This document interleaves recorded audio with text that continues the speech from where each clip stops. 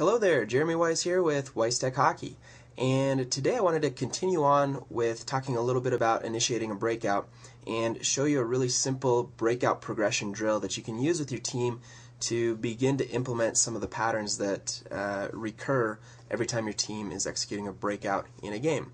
One thing that I usually mention is I always really like to work skills in progressions. So it's start simple.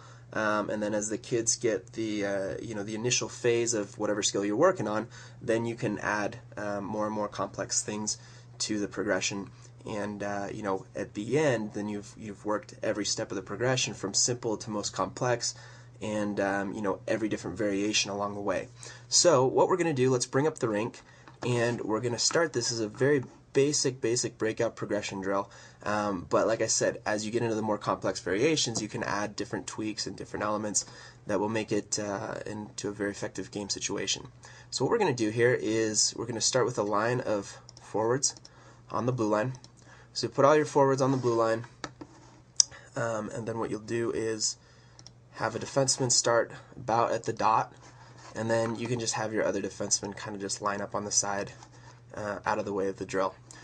We'll have a group of pucks here right with the forwards, and what we'll do is to start the drill, the first forward in line will basically just make a pass, stick-to-stick pass on the stick of the defenseman, and after he makes that pass, then he's going to go down and just get my right arrow here, go down, and he's going to skate down. In fact, let me make sure that I put the right head on the arrow.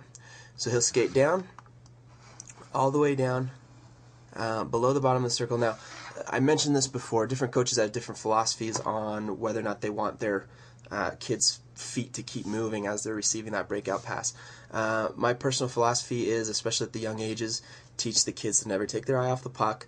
As they get older, there are certain times and places where they it will make more sense to just do a regular power turn instead of an inside reverse pivot. But for the sake of this drill and for the sake of learning in general, what we're going to do is have the kids do an inside reverse pivot. So that means that they'll go down never taking their eye off the puck. So they'll do an inside reverse pivot around the bottom of the circle, and then another inside reverse pivot as they get kind of towards the hash marks.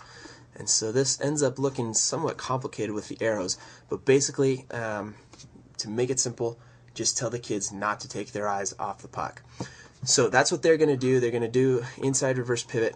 As this is happening, the defenseman will take and turn towards the boards. Okay? Actually, I've got the wrong arrow here. Let me just delete that. Now that our defenseman has the puck, we'll make sure that we reflect that with the arrows. So he'll turn and he'll take the puck, turn towards the boards, and start skating behind the net. Now, if you haven't watched our previous video on initiating a breakout, you might want to go back and check that out. Basically, it just shows you some of the different options that the defenseman can use as he's initiating the breakout. So for this particular drill, we're just going to have him skate and take the puck into the quiet zone, which is this area just behind the net. And from there he'll just initiate a simple board side breakout. So as he gets towards the back of the net, then he'll just take and make a simple pass, stick to stick on that forward stick. Always make sure that you tell your forwards to have their target out in front of them. The tendency is for the young kids is they always want to receive the puck on their forehand. So even if it's going to be on their, even if that means that they're bringing it behind them, a lot of times they're reaching behind them just so they can pick up the puck on the forehand. So make sure that, especially when they're on their backhand, that they have that target out in front of them so that they're learning to receive the puck out in front of them, give a target out in front of them, and that'll help them in future years to not be setting themselves up for suicide passes. So have them put the target out in front, and then from this point, the forward will pick up the puck and skate all the way down the ice.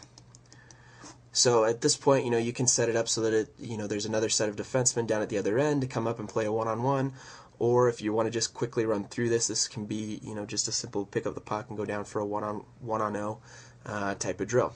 So that's the first step. Now, as your players get more complex and as they, eventually once they get the hang of the first step, then what you'll want to do, and I'm going to put this in a different color just so that we don't get too bombarded here.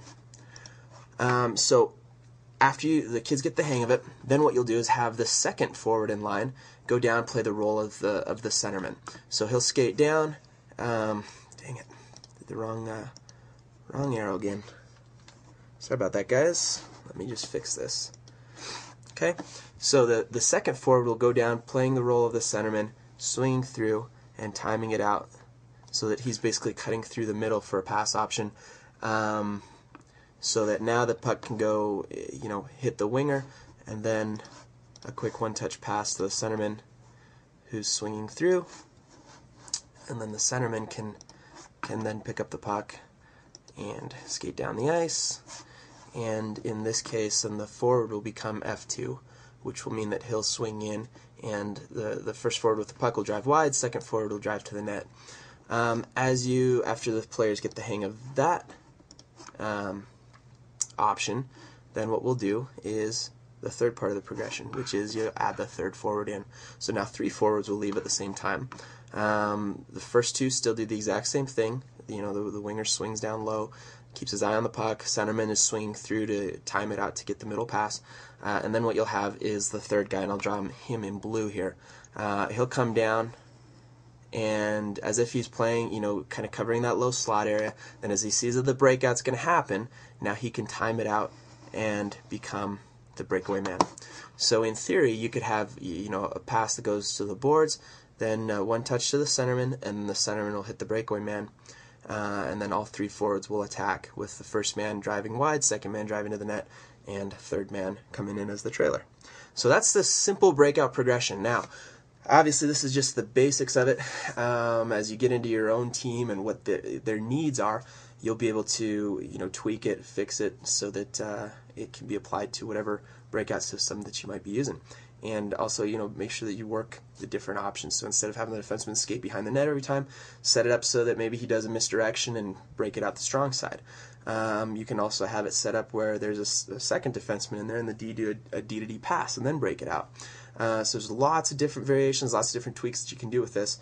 But it's a very, very effective drill to begin the establishing those patterns of whatever breakout system you're going to be using with your team.